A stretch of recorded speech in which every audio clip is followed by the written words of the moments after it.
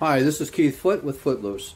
Thanks for tuning in to my very first episode of the Adventures of Foote Loose. What this episode is going to focus on is my preparation for our next really super adventure, which is traveling the Great Loop. The Great Loop is a boat route that circumvents many of the eastern United States.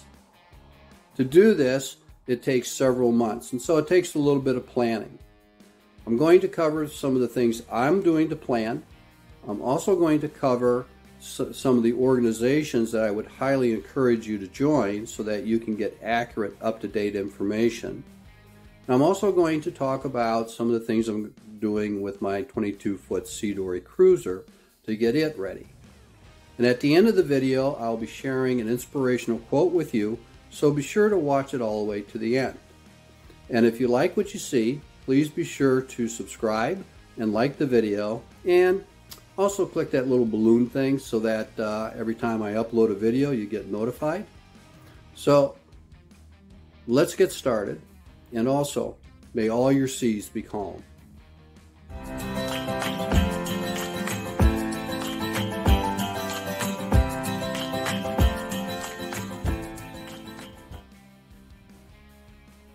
Here's my planning table, formerly my pull table, but right now I need space to do a little bit of planning. One of the things I keep hearing quite a bit about when I do my research is don't get hung up on keeping a real straight or strict timeline, because this is boating and weather is really going to depend on whether or not you go or whether or not you stay. Two of the organizations that have been most helpful to me getting things organized and learning what I need is the America's Great Loop Cruise Association. I highly recommend that you join this organization if it's something you're thinking of doing. And the other group that is a wealth of information is the C-Bratts. And below in the information section, I will give links to both of these organizations. Now, the Great Loop technically starts in Chicago, but I'm going to start my adventure in Hudson, New York. And I'm going to go down along the Erie Canal and down through Lake Erie and then Lake Huron over to Lake Michigan, down through Chicago.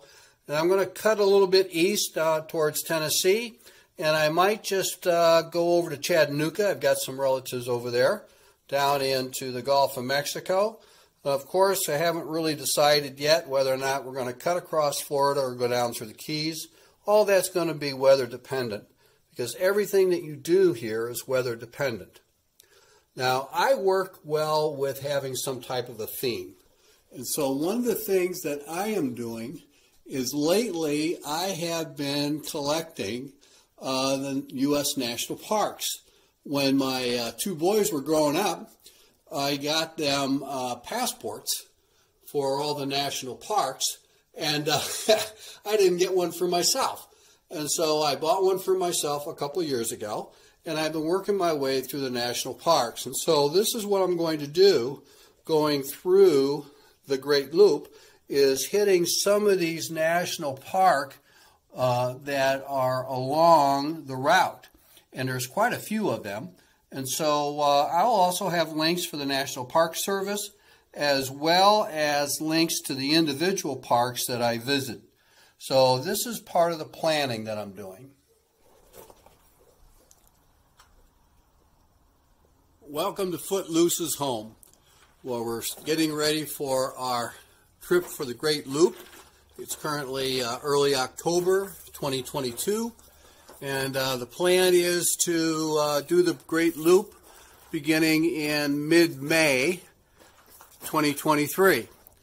I got a few things I need to do to get ready to go. Well, actually, I have a lot of things ready to go. One of the things I have I cruise in the Pacific Northwest. I'm up in Washington State. And currently for my runabout, I've been using this photo boat, which is good, serves its purpose, but I'm not sure if it's going to work really well for the Grand Loop, mostly because a single person getting it up above on the racks, pretty much impossible. So I might be looking at other alternatives. The other thing I want to look at is my anchor. I'm not sure if I have a large enough anchor to really sink into some of that mud that's out there that I've been reading about. The other thing, I need to mount my spare tire on my new trailer. I'm going to mount it right here so that the tire is just right in this area here. That's about the best spot for it. And a couple other things I need to do to get ready to go is, of course, she needs a good cleaning. You know, I got to give her a good wax. This is, by the way, it's a 2007 C-Dory, 22-foot cruiser. I purchased this back in 2007, and we've had some really good adventures with it. I have two engines. I have Nissan 9.8 horsepower, and I also have the Honda 90, which has been serving me real well. I've got the equalizers in the back. I'm thinking about putting one of the those fan things for trim tabs on my big engine, thinking that might be more fuel efficient than running these tabs down, creating more drag in the water. So if you want to give me some feedback on that, that'd be great. The two concerns I have that I'm working with is fuel, because we have a couple spots where there's really not, you know, I've got like up to 130 miles if I decide to cut across the Gulf, and I believe there's another section where it's almost 200 miles without fuel. And so right now I have two 23-gallon tanks for a total of 46 gallons, and I don't think that's going to be enough. So right now I've been reading up on the different configurations people are using to haul extra fuel. And so the electronics, I have a Garmin that works really well out here in the Pacific Northwest. I'll also get a couple of the other types of things, other apps involved with navigation. And probably I've already downloaded a couple of the weather things. And so anyways, this is Foote Loose, getting ready for our grand adventure.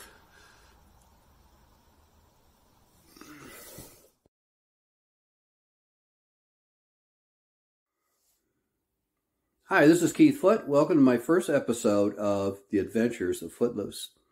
Our next adventure is going to be traveling the Great Loop.